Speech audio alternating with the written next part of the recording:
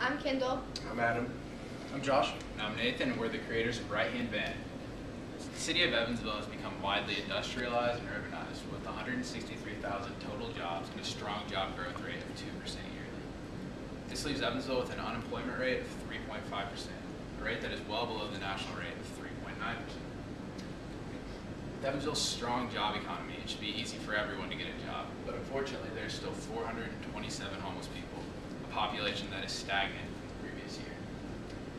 In an attempt to reduce the homeless population, a workforce development service called Work One provides many tools such as job search assistance, career planning, and transportation assistance. The transportation assistance provides rides to and from work, and the rides provided by Work One expire after 90 days. Bounded bus routes, expensive cab rides, and stolen bikes make it extremely difficult for the homeless population to rely on Evansville's lagging public transportation system. Currently, Evansville is behind in providing efficient yet cost-effective methods of transportation. A few weeks ago, I had the pleasure of speaking with Kenny, a homeless individual from Evansville, Indiana, under the care of United Caring Services, a shelter in Evansville. He explained to me that he had been homeless since 2007. After his stepbrother passed away, he could no longer afford the uptake and care of the trailer they were currently living in. He then turned to the streets until finding his way in United Caring Services. He explained that finding reliable transportation was extremely difficult, so finding a job and pursuing a career was just unnecessary. So we created Right Hand Van, a reliable source of transportation that seats up to 15 passengers. People are eligible for our service after they have exhausted their 90-day ride through Work One.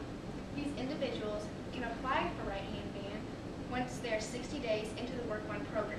This gives Right Hand Van roughly a month to plan and accommodate for its incoming passengers. According to Aurora, a nonprofit organization in Evansville, Indiana, that does a yearly census on the homeless population, said there are roughly 300 individuals seeking or willing to seek employment. Right Hand Van will pick up its passengers from the 4 main shelters located in downtown Evansville. They'll make 3 round trips a day, hitting first, second, and third shifts. Right Hand Van will go to large manufacturing employers in the area of Toyota, Boots Industries, and Ameriqual. When looking at Right Hand Van compared to all other transportation systems in Evansville, we excel. Right Hand Van only takes 5 to 10% of the salary, just as Work One does. Taxis cost about $8 grand a year to and from work during the week. That is based off of about a 10-mile trip. Then city buses cost just over $500 per year. Yes, that cost is lower than most of the other transportation systems, but the employees do not make it to work on time, as the employers are complaining that they either have to show up extremely early for their shifts or they show up late because the bus does not run on certain times. While Right Hand Van shows up before and after shifts at specific times that will get them to and from work on time.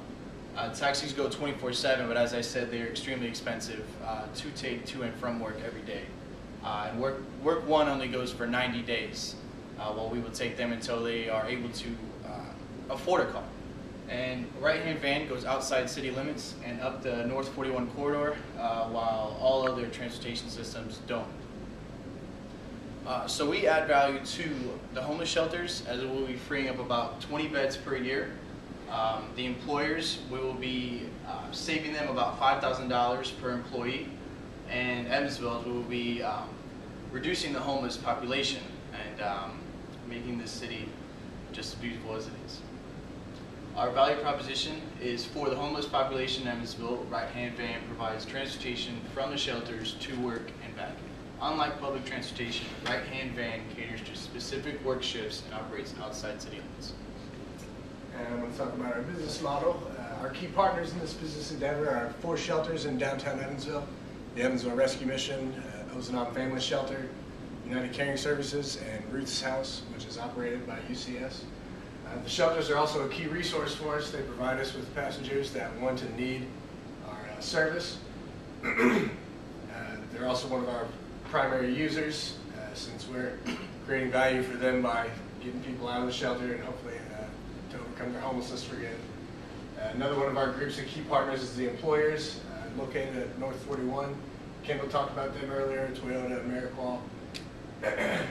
Another one of our key partners is Ron Romaine.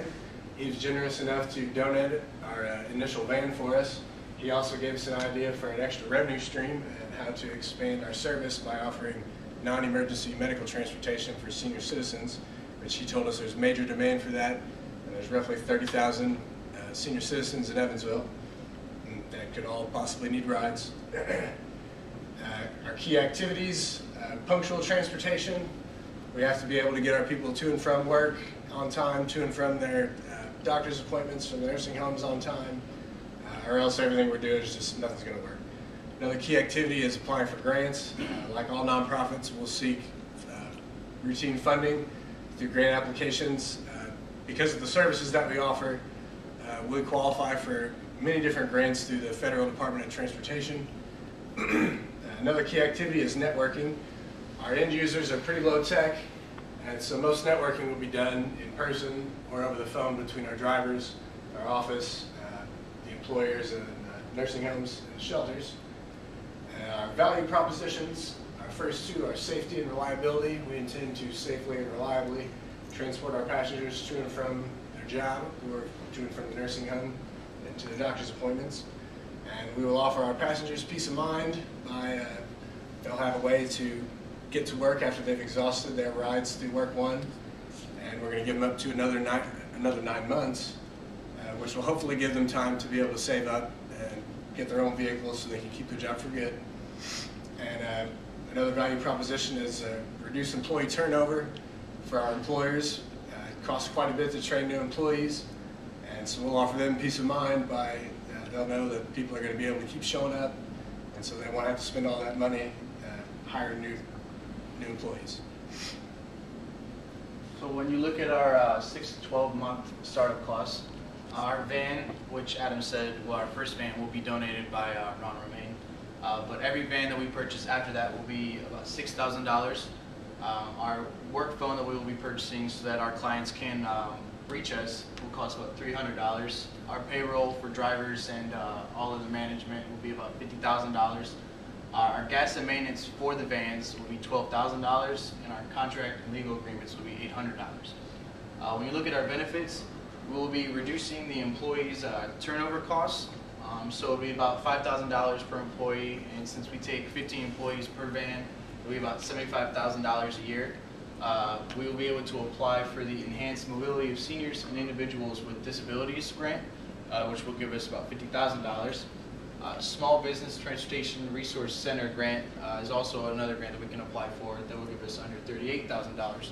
And lastly, a benefit that does not have a cost or a price on it is just the quality of life that we can bring the homeless that are using our service. So, Given the opportunity, right-hand van can help decrease the homeless population and help drive Evansville's strong job economy.